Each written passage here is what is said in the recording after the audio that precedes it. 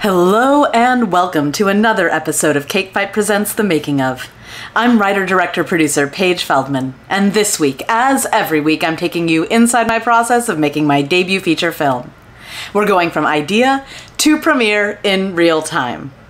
So for the past few weeks, I've been taking you through a lot of character work that I've been doing in preparation for the rewrite of this first draft of my contained romantic comedy feature. Today, I'm going to show you my last step in pre-writing before the rewrite, and that's taking all of this character work I've done and consolidating it into an outline that I'm going to use to help me guide my rewrite process.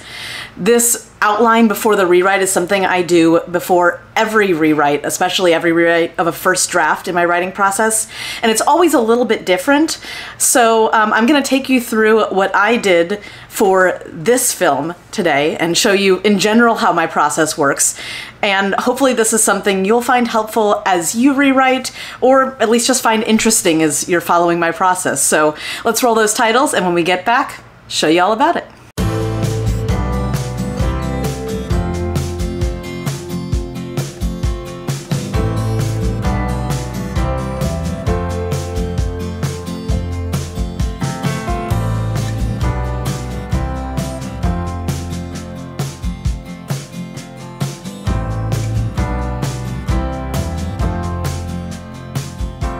So re-outlining can take on a few different forms. Often I will write out every single scene on an index card and then rearrange them, look at them, see what's missing, see what is superfluous, and be able to take that out, play with them in general for the structure. And that works really well when I'm doing a rewrite that is focused on plot. And if you want to see an example of that, when I was writing Kaleidoscope, a project I was previously working on, I did a video all about those index cards and the structure, and I popped that up here. But because for this contained romantic comedy feature, so much of my work on this rewrite is in character and about character arcs, I'm not really concerned about the plot as much as I am concerned about how my people are moving through the plot right now. So we're going to ignore the index cards for now, though I do love you and I'm going to come back to you later, I'm sure. But for this rewrite, it's all about creating, for me, a focused outline of character shifts, where each character starts a scene or a sequence and what emotional state they are at the end of it. And so for that, I am going to get onto my computer and use my trusty Scrivener, and of course, we're going to screen share. So what you see here is a template that I've made as a re-outline for this first revision. I have included act numbers, Act 1, Act 2A, Act 2B, Act 3, and within them, the beats of the romantic comedy. So I got all these beats from Billy Murnett's fabulous book, Writing the Romantic Comedy, which I wholeheartedly recommend to anyone who's considering writing a romantic comedy, because it breaks down the genre in terms of beats and typical story structure, and it also recommends a lot of great watching material and research just in terms of the examples that he uses. So I've written out all of these beats here, and we have two chemical equations and setups, which is unusual and not typical. The reason for this is because my characters have a history together. This is sort of a second chance romance, and so the chemical equation setup is the beat in the story where we see who the characters are and meet them where they are at in their starting emotional states. So the backstory is very formative for their relationship. And what we're meeting them is going to be the moment right before their breakup. So I want to include this here because I want to make sure that when I'm writing backstory scenes, I have a good sense of how they got from where they were as teenagers to where they were as adults within the context of this scene and the heartbreak that's going to come. And then chemical equations set up at the Shiva. Ash's grandmother dies, and that's kind of the pre-film catalyst to all of what's happening here. So we are going to have Ash and Mitch see each other for essentially the first time since their heartbreak in this moment, and so need to have what their emotional states are. And then we got the meet cute, which is obviously when Ash and Mitch actually interact for the first time, and it's going to be at the house in the desert where the majority of this film is going to take place. It is a contained romantic comedy, so they're at the contained location at this point. And then we have the sexy complication, which is the first time that our characters connect. And it's usually connecting within the context of conflict. But it's a time where they agree to work together. They agree to see each other again. They are going to remain within each other's orbits despite the clash that is between them. And we get an Act 2A, which is the midpoint. Oh, and then for my sexy complication, there's a scene where Ash and Mitch are eating ice cream at midnight. This is a scene that I've had in my mind, I think, for like, God, 15 years at this point. Just a random scene, and now I'm finally using it. So I'm really excited about writing this and having it be realized in the way that it's been sitting in my brain all this time. Okay, so now we're on to Act 2A, which is Act 2 I like to break up into 2 parts because it's, you know, the biggest chunk and it's usually twice as long as Act 1 and Act 3, but it's more manageable if you break it into just, you know, even parts with the other 2 acts. So Act 2A, the first part of Act 2, it's what Save the Cat kind of calls fun and games. Basically, we're taking from the sexy complication where there's arguing and conflict, but their affection for each other, the 2 leads, is growing up to the midpoint. And the midpoint here, there's Havdalah, which if you are not Jewish or not literate in Jewish culture, Havdalah is I guess a ceremony is the right word, that marks the end of Shabbat, of our Sabbath. And it separates the holy from the profane, profane meaning the regular week, the work week. At this point in this story, this is where Ash and Mitch fully rekindle their romance. That's the sex scene with Havdalah. So I'm kind of making a bit of a joke with like the separation between sacred and profane, even though sex isn't profane, but regardless, that's where that happens. So this is typically where affections grow and the relationship shifts into high gear. Act 2B.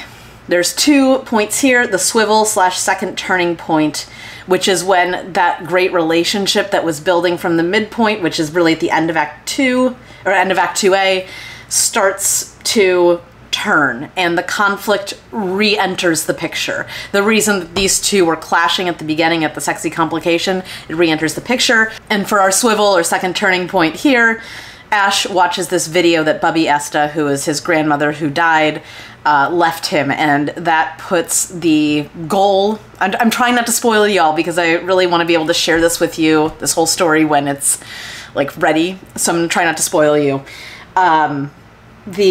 So the video is going to shift Ash's perspective in terms of the task that he's trying to accomplish and make him question everything and go back into his like protective shell of, well, nobody likes me anyway, so no one can hurt me, therefore. And then we have the dark moment or crisis climax, which is at the very end of Act 2 and is always one of my favorite things to write. I love kissing scenes and I love big dramatic arguments. And so this is the big dramatic argument. And concert moment is, so Mitch is a songwriter and Ash sets up this like concert for her, but really she realizes it's not about her at all. It's about him. And she has enough because she's this people pleaser who's been trying to please and realize Ash can't be pleased and fuck him. So that is the argument there. And then we get into Act 3 where there's 2 beats. Now I Can Make It On My Own is a beat that I have added into Billy Murnett's paradigm. And this is basically, it's a moment in Act 3 where the protagonists realize that the goal that they want to complete, yeah, they can do it on their own. They don't need their lover. They don't need this romantic relationship that has, in the dark moment and crisis climax, completely disintegrated. They don't need it to accomplish their goal. They have the drive, the passion, the know-how, the expertise, all of that, the opportunity to achieve their goal without this love. The love isn't the ultimate goal in any of my films. Love is the catalyst for helping people create and do amazing things on their own. And this is the moment where they both will realize it. Ash has a list of tasks he's finishing, so he'll finish them, and Mitch has an audition performance for a record label, songwriter, someone. I haven't 100% figured it out yet, but because this is a bit of a change from the initial draft, but she has this audition moment and she realizes that she can't please everyone again. So they're able to do these tasks on their own, and this I Can Make It On My Own moment where they do make it on their own makes them realize, yeah, I can do this on my own, but it's better when we're together. The other person is the reason that I was able to find that inner strength, that inner confidence, the realization that I'm good enough on my own. It came from the love that we shared and the conflict that we went through and the ways that I've grown because of how they've supported me or challenged me. And that is the joyful defeat, essentially. That's the realization of we're better together. That's what I just described. In the original script, Ash created this whole moment for Mitch to shine. And in this revision, Mitch is going to invite Ash to coffee to talk things out at an open mic where she's finally performing. The defeat part of it, if you haven't seen Some Like It Hot, you'll need to see Some Like It Hot because it's just an amazing classic romantic comedy. Tony Curtis, Marilyn Monroe. The whole conceit of the film is that there are these jazz musicians who witnessed the St. Valentine's Day massacre, and in order to hide out from Al Capone and his gang, they dress in drag and go on tour with a ladies' jazz band. Marilyn Monroe is one of the ladies and she has a romance, but the other character, the person who... The one of the two men who she doesn't have a romance with goes off and has a bit of a romance with this old gay millionaire. And as they're riding off into the sunset on his boat at the very end, and I know y'all have heard this line. That's good. I'm gonna level with you. We can't get married at all. Why not? Well, in the first place, I'm not a natural blonde. Doesn't matter. I smoke. I smoke all the time. I don't care. Well, I have a terrible past. For 3 years now, I've been living with a saxophone player. I forgive you. I can never have children. We can adopt some. But you don't understand, Osgood.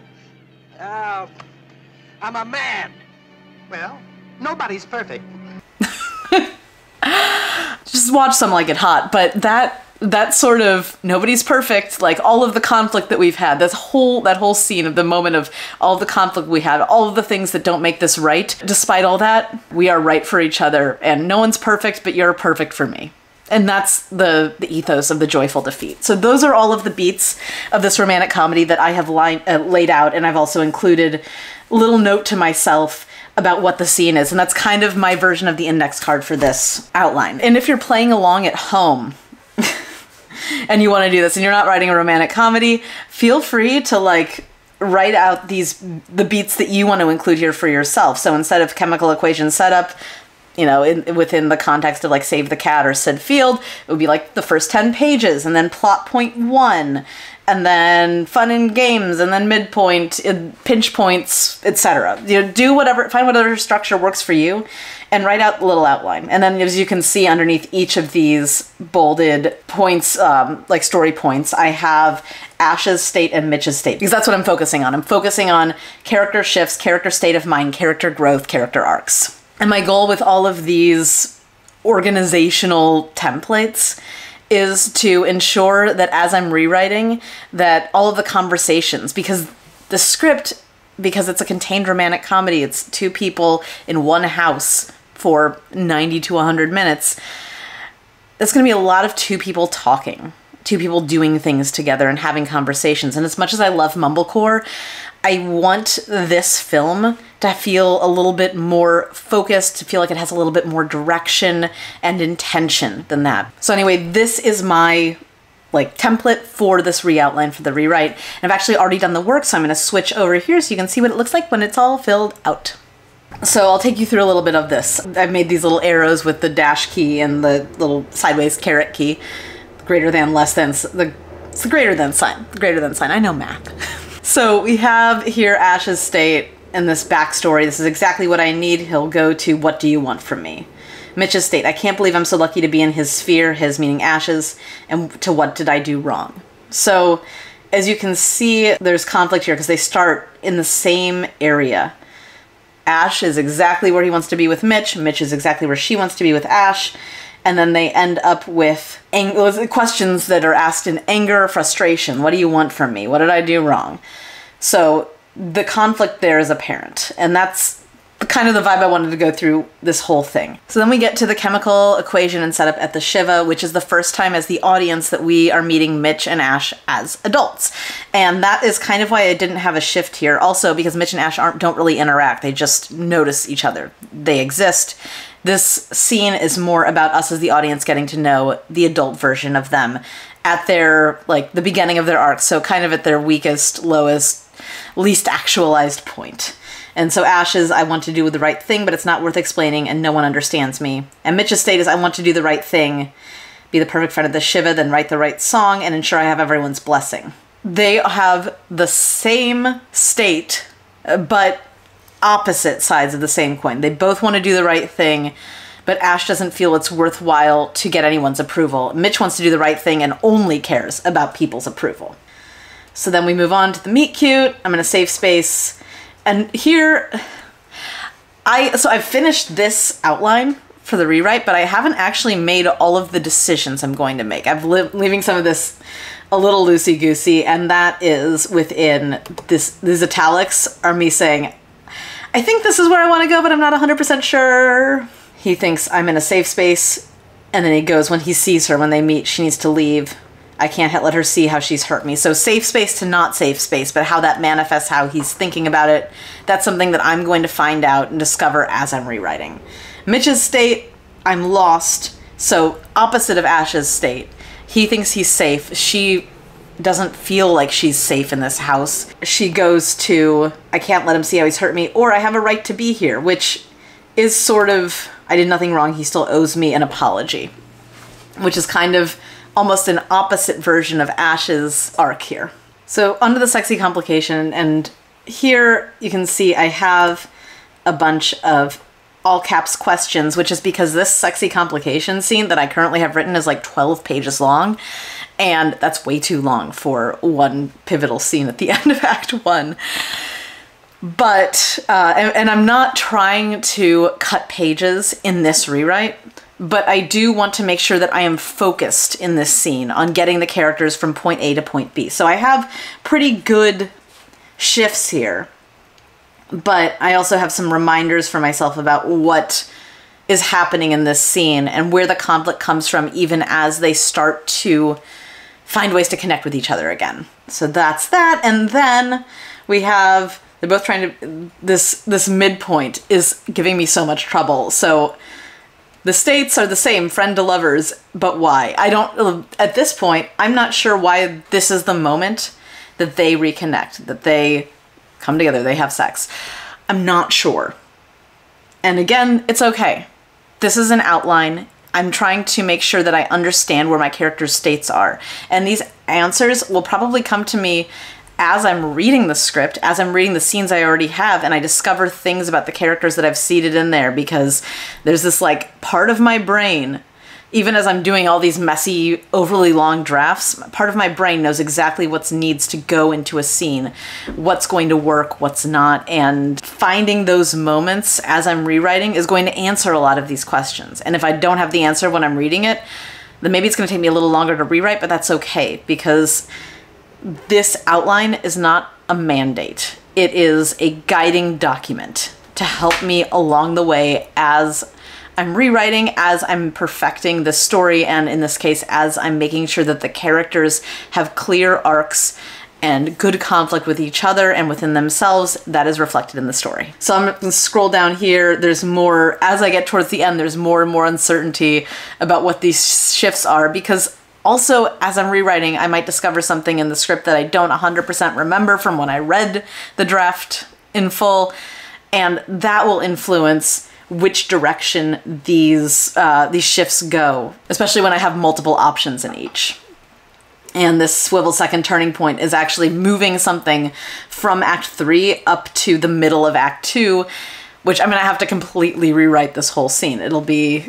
It's going to be a challenge. It'll be fun. And because it's a completely reimagined version of an event from the first draft, I'm not quite sure how this specific scene is going to fit in. I mostly just know what the effects will be after it is.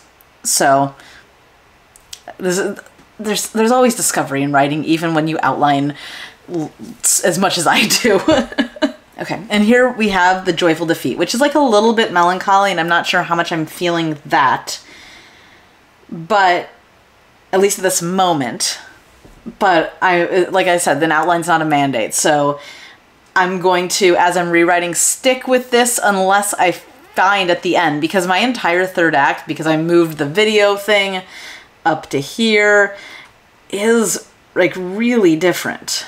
It's going to be really different now. So this is going to be almost another, like a first draft version of the end of the script. So I'll see how this feels when I get there, and maybe I'll make it a little bit happier. Maybe it won't feel as melancholy when it's on the page. Maybe it'll feel joyful and like, and I love you that neither of them is ready to share, but we'll find out. And then, as you'll notice, as I've been scrolling through, I've been adding notes about subplots. Grad school, Mitch is deciding whether to go to grad school and give up songwriting. Kaddish is a Jewish morning prayer that Ash refuses to say because it's a Jewish morning prayer, but it is very much praising God, and he doesn't want to be praising an entity that took his grandmother away and forced him into the situation of feeling lost and alone that he's in. So establish it there. I have a moment here in the sexy complication. There's some stuff here about it. So I've added in where I want these subplots to be sitting within the context of the rewrite, because that's something that I want to strengthen and make sure to follow through on, because both of those I put a lot of, not a lot, but there are multiple mentions of them in the first half of the script, and then as I was writing and getting more into it, I kind of let those fall by the wayside, and I want to make sure that they're tied up in a way that feels satisfying, but also doesn't overshadow the other parts of the plot, but also integrates within the other parts of the plot. So I have added those into that outline here, and yeah. So that is my very loose re-outline for the first rewrite of this contained romantic comedy feature. There are a lot of character shifts in it, a lot of things I'm certain of, but more things that I'm not certain of, questions I'm asking myself, also just general notes of, hey, remember to do this over here. But that's exactly the kind of outline that I need to ensure that as I'm rewriting, as I'm looking to strengthen this story and turn it into what I want it to be, I know exactly what I'm actually going to be looking for, because it's so hard when you're rewriting, looking at one page, one line of dialogue, one scene description, to get lost in the words themselves and forget what bigger picture you're trying to pull together. So this outline is ready to be printed out to sit next to me on my desk as I rewrite this feature and ensure that this rewrite isn't just rearranging the words on the page, but rearranging the scenes, adding depth, adding emotion, adding conflict, and really making this script the best that it can be. So that's it, at least for today. I hope this was helpful to you as you rewrite your own projects, or just you find it interesting for me to talk about my process. If you did find it interesting, or you are finding this helpful, please hit the like button or subscribe if you haven't already. Those shows of support mean so much as I work to make this feature debut as a writer-director the best it can possibly be. And I'll be back next week with more of Cake Fight Presents The Making Of. Thank you so much for watching. Bye. Questions I'm asking myself, I have a lot of alts. That's a cat.